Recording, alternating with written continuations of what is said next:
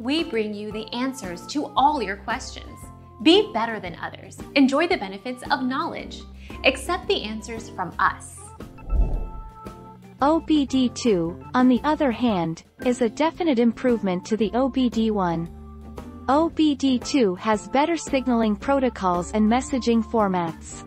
When used in emission control system tests, it can provide better results for a vehicle's parameters.